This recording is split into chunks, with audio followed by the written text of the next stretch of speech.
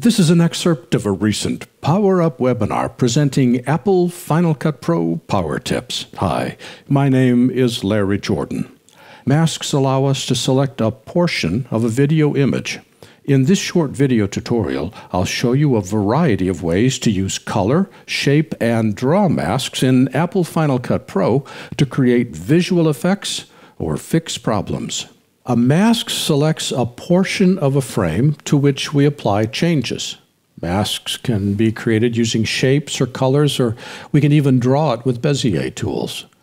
All effects contain their own built-in masks for both shape and color. And again, we work with masks when we want to adjust something in the frame without adjusting the entire frame. Let me show you how this works. Let's start with a color mask. Another shot from Amy Catfox Campion, and these cement yellow barriers are nice, but I want to make them a bit more surreal. So how are we going to do that? Well, let's make sure we select the clip. We'll go right here, select the clip, and go up to the inspector, and this time we're going to apply hue saturation curves. How are we going to do that? We're going to select it from here and apply the hue saturation curves. See this first option called hue versus hue. This allows me to select a color and change it to any other color. Notice the eyedropper is blue. Click the eyedropper, make sure that it's blue. If it's gray, it's turned off. With the blue eyedropper, click on the color you want to select, and it's instantly highlighted here. The boundaries of that color are indicated on the left and the right side. Grab the center dot and drag it up, and you change it to pink, or blue, or perhaps green, or near red. We'll make it a pink barrier. And the cool thing is, I don't have to do anything. Everywhere that color occurs has now been replaced with that pink color. Isn't that neat?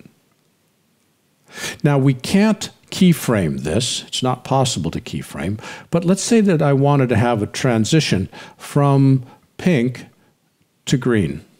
Again, I'm cutting the clip because I have to have two separate clips. Grab that dot in the new clip and make it the color that you want, and then put a transition against it. We'll make a transition and make it longer. And now we'll take a look. We've got pink, and now we've got green. Cut the clip again, and this time we'll make it blue.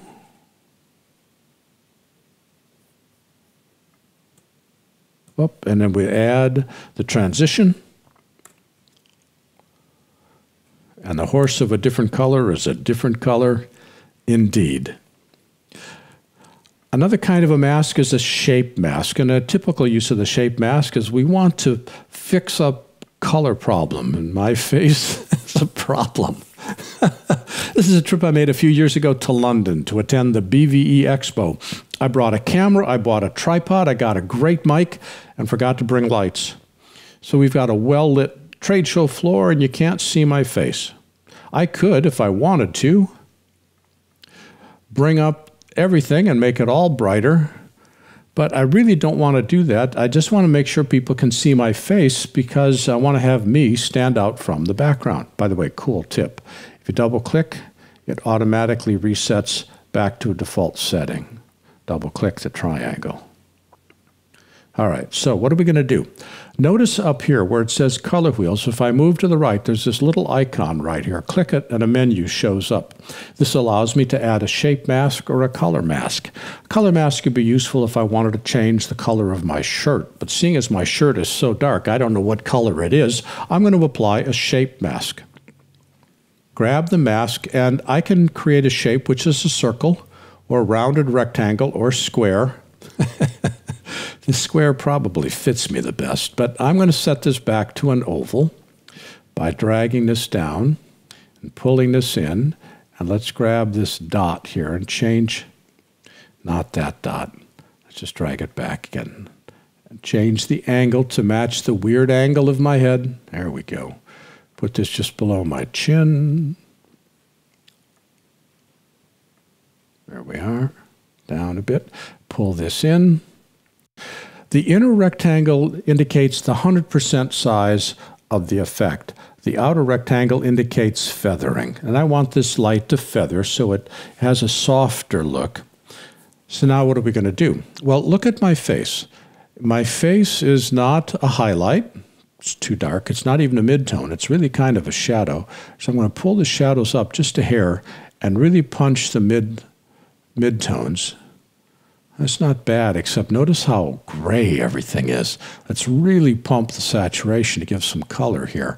And take the gray out by pulling the shadows down and pulling the midtones up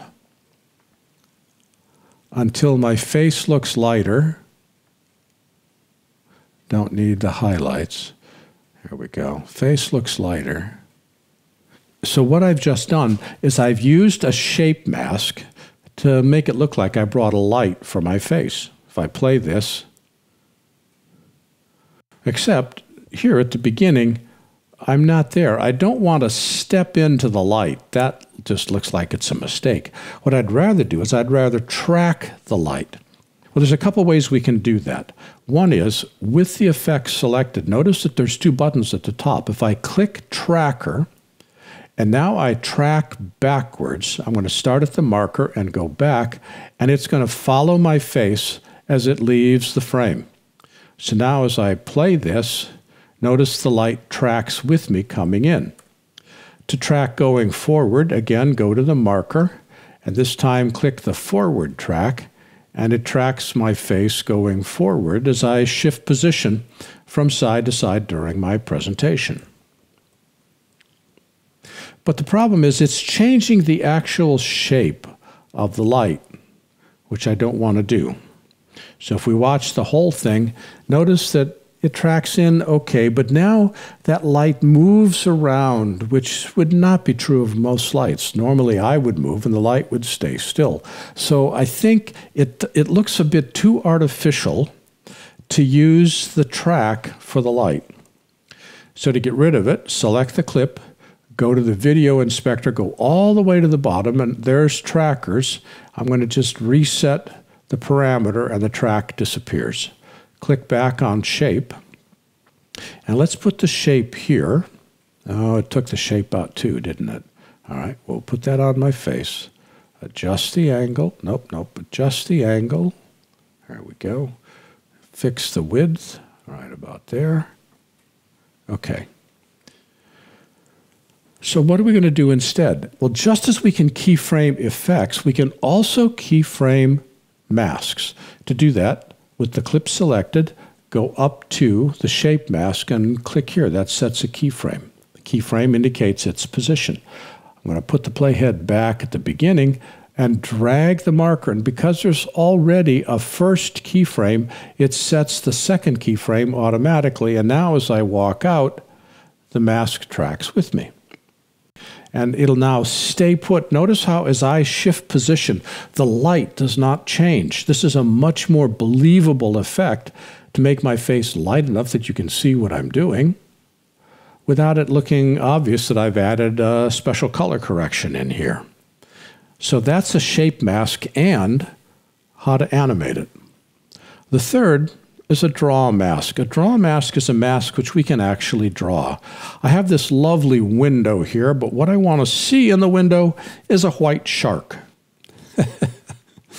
The sharks are normally swimming in the air. I was watching the Korean series, The Extraordinary Attorney Woo, and there you had whales floating in all the different windows.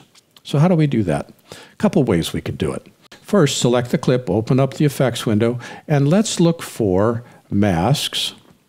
And let's look for an easy way to work. Let's do a shape mask and put the shape mask on and hide the effect. And we're going to convert this to a circle. And take this button, put it right up there. And that button, put it there.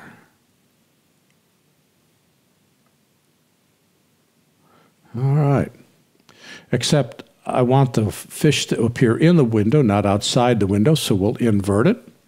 And we'll feather it just a bit more, make it softer.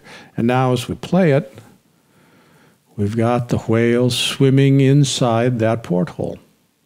Now, if the porthole was not a real circle, we could create our own mask by applying a draw mask. Draw mask here.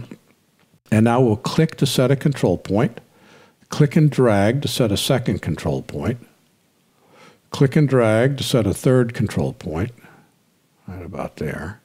Click again, and that turned into a corner. Control click on it and set it to smooth, and then adjust the shape by dragging the control handle, and click on here and set that to smooth.